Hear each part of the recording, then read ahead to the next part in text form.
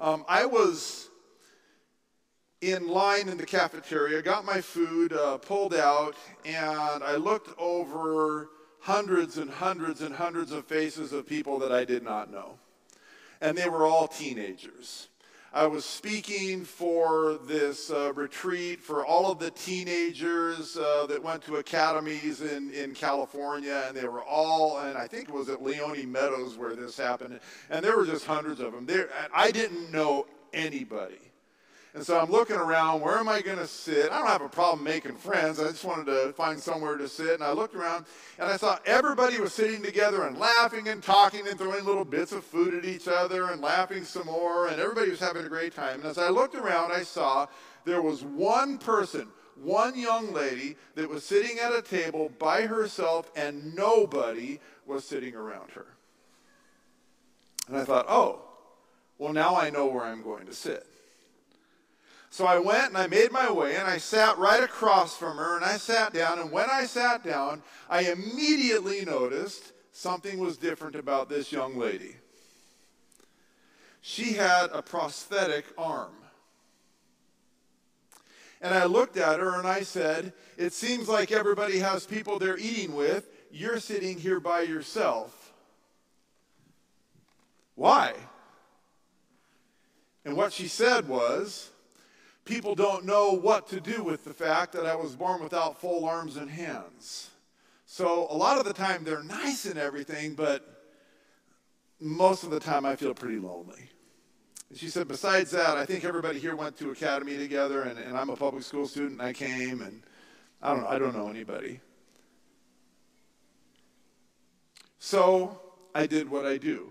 And if I do this to you, I apologize. Ahead of time, I'm warning you.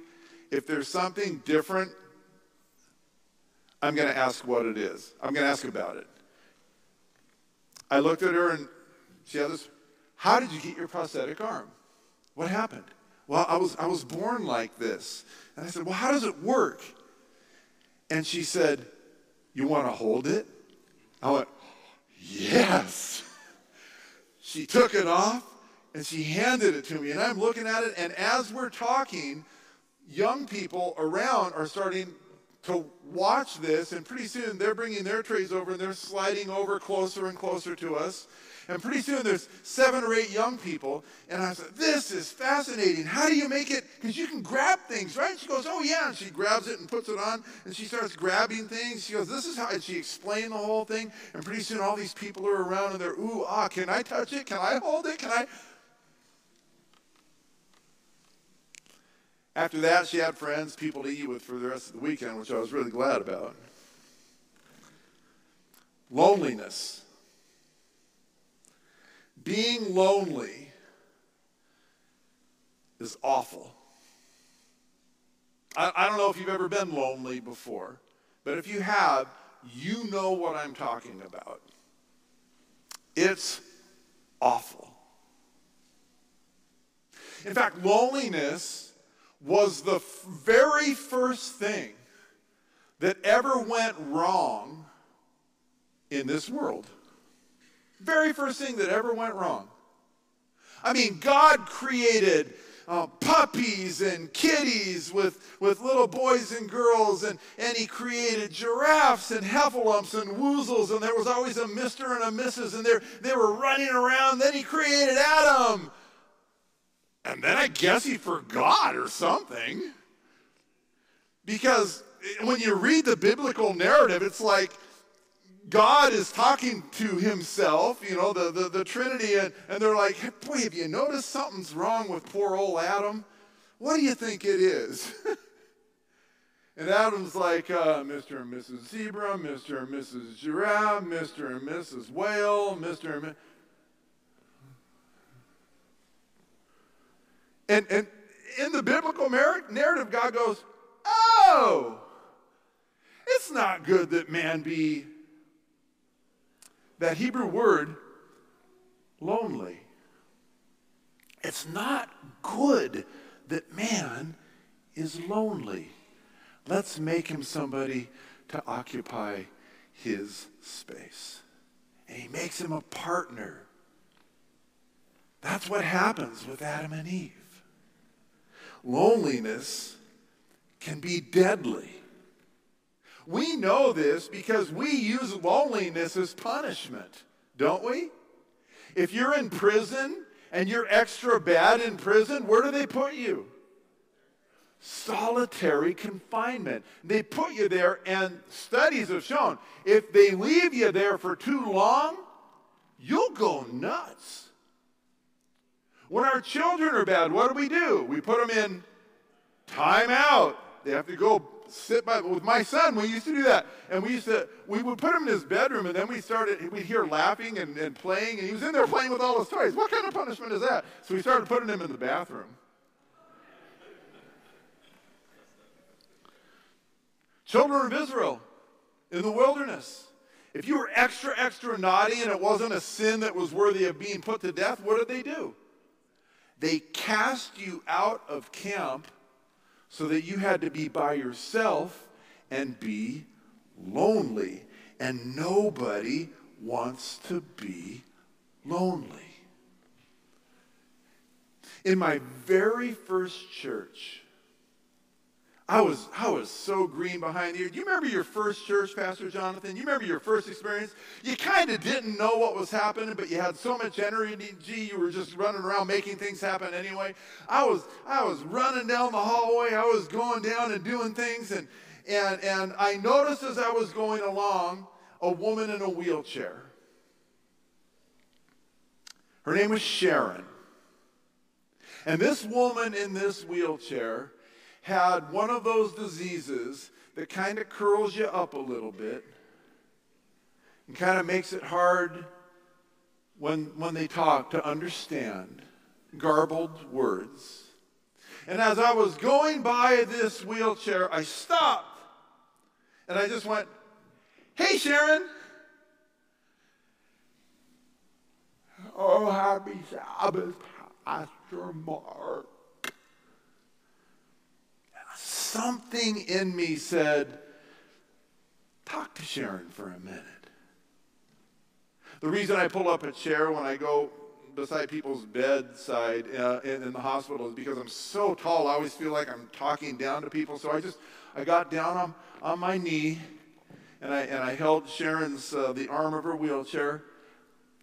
"Sharon," and I did it again, and I do this, "what put you in the wheelchair?" And she told me about her malady. "Sharon, what's the worst thing about being in a wheelchair?" You know what she said to me? I thought she was going to say you have to rely on people and they have to help you shower and they have to help feed you and you can't have the independence. Here's what she said. The hardest part about having this disease, and it was garbled and it took her a long time to get all the words out, is that being in a wheelchair is that people avert their gaze and intentionally don't notice you. It's not because they're bad or because they're mean. It's because it's hard to look at someone like me. The hardest part about being in a wheelchair is you just go unnoticed.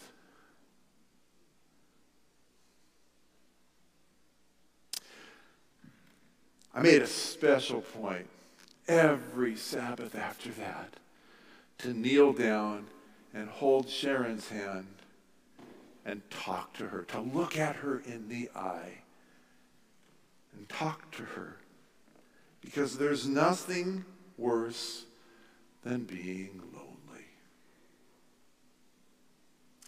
When Jesus came to earth,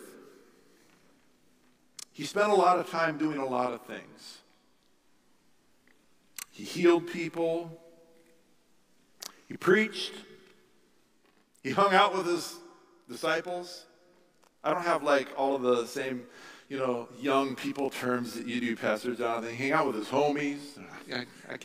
That doesn't sound right from me, does it? No, don't say that. Don't say that. Okay. But when he decided to stand up on the side of a mountain and announce, everything that he was about. The most important sermon ever preached in human history. Matthew chapter 5, 6, and 7, the Sermon on the Mount. He opens with these oxymoronic statements, these things that just don't make sense. He says, "Blessed are the poor in spirit, for theirs is the kingdom of heaven. Blessed are those who mourn, for they shall be comforted. Blessed are the meek. Blessed are you who hunger and thirst." In Luke, it's just when you're hungry. In Matthew, it's when you hunger and thirst for righteousness' sake. You're blessed when you have to be merciful. You're blessed when you're pure in heart, when that's hard to do. You're blessed when you have to be a peacemaker, standing between the living and the dead. Pastors know about being peacemakers. You're blessed when you're persecuted. You know what an oxymoron is, right? You know what that is. Yeah. An oxymoron is a statement that seems to contradict itself, right? Like airplane food, right? Government intelligence. Microsoft works. Anyway, I'm an Apple guy, sorry. Blessed when I mourn? I've mourned before. Have you ever mourned? I mean, really mourned? My wife and son and I took in a foster child that ended up just staying with us after the state was done with her. She was our daughter.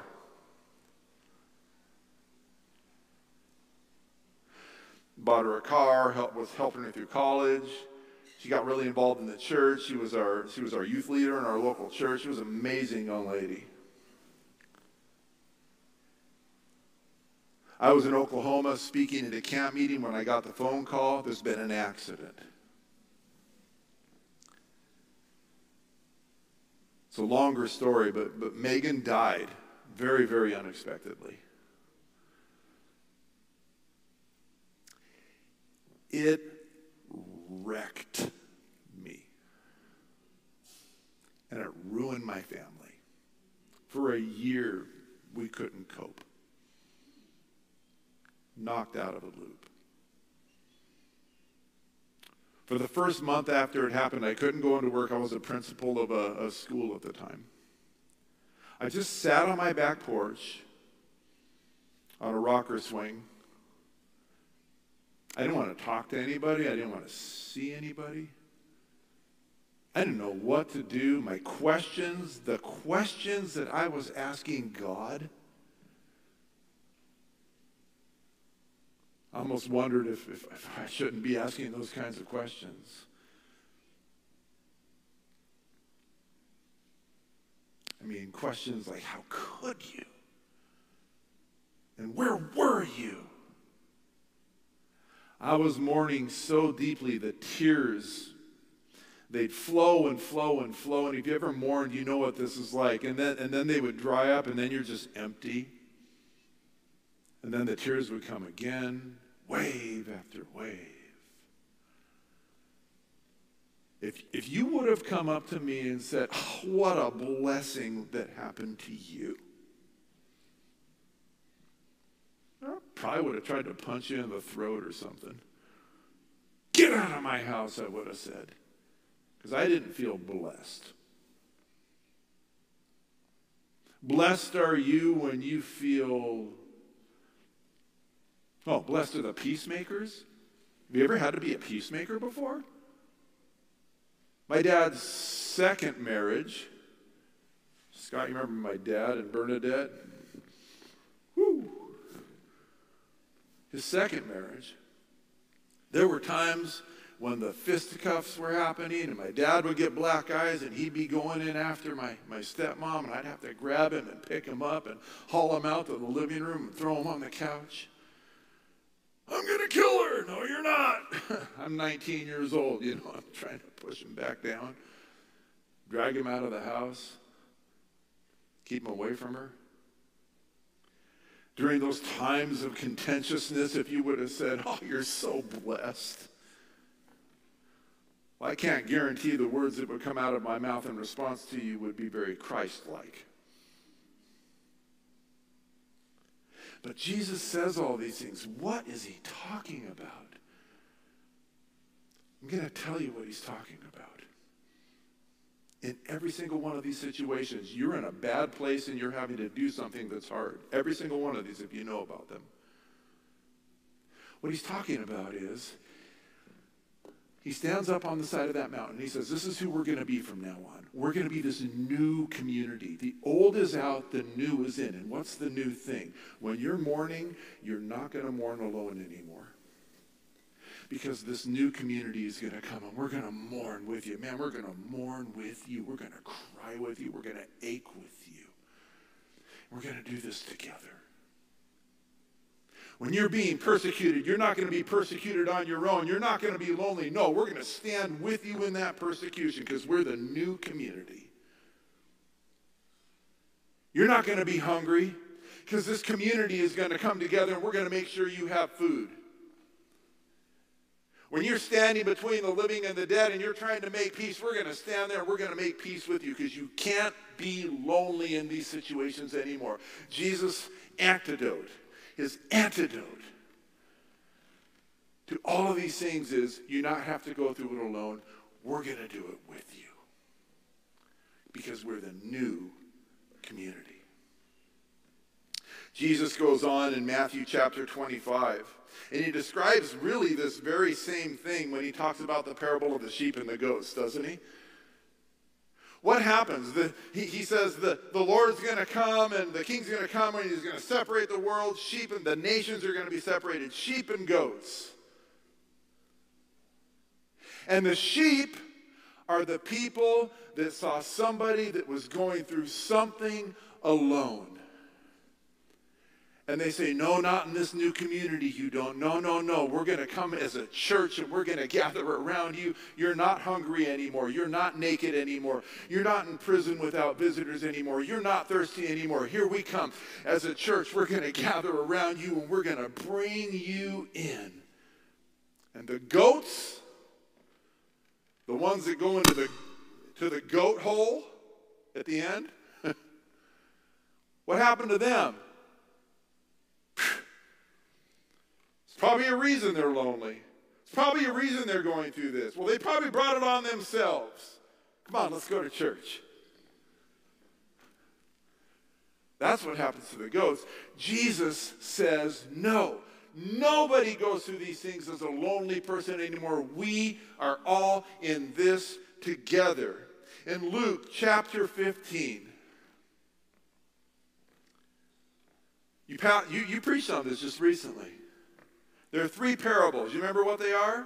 The parable of the lost coin, the lost sheep, and the lost son. Right? I love this one of the lost sheep. My wife found this image somewhere. You can go to the next slide and show it. The parable of the lost sheep. What happens? The sheep separates from the group and is all alone and lost and wandering. And what does Jesus do? He says, hey, you guys got each other. Keep taking care of each other. I'm going to get up and I'm going to run and I'm going to find my sheep. Because nobody should be alone. And I'm going to bring that sheep. He doesn't just go and visit with the sheep and leave. I'm going to bring that sheep back into the fold where everybody is because nobody should be alone. Nobody.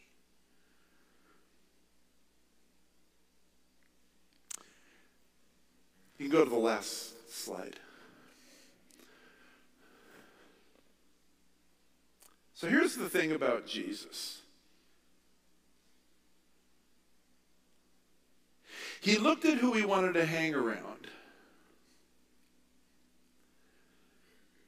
And he saw people that were divided. He saw people that were divided by religion. He saw people that were divided by society. He saw people that were divided politically. And he said, here's who I want on my team. Here's who I want to hang out with. I want tax collectors and zealots.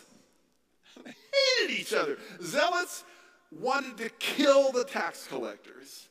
I want you on my team. I want fishermen and I want another tax collector. I want Judas and I want Thomas, who doubted that he would even be a part of the group. I want all you. And then after we gather together, let's start eating with some people. Let's get some prostitutes and some lepers. Let's get everybody, let's get the woman at the well, so lonely. And Nicodemus, lonely in church.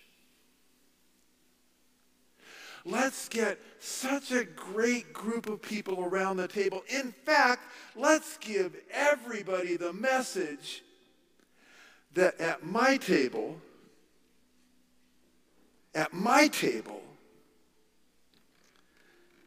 there's an empty chair that needs to be filled by every lonely person in the world. And Jesus' message was, I'm going to leave here in a minute. I've shown you what to do. Make a table and bring them in. Parable after parable was about this. Everybody needs a seat at the table. Let's get the Democrats and the Republicans. Let's get the African Americans and the red hat wearing white folk. Let's get gay and straight. Let's get married and divorced.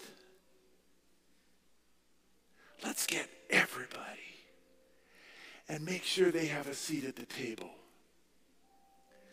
Because nobody should be lonely. Thank you, Jesus, for showing us the way. Forgive us for being so caught up in the divisiveness of this world, political and religious and whatever, that we start making us and them, and then we forget that you've prepared for us a table in the presence of our enemies. We forget that the duty of the church is to bring people in, not to indoctrinate them, but to give them a family to be a part of so that nobody is lonely.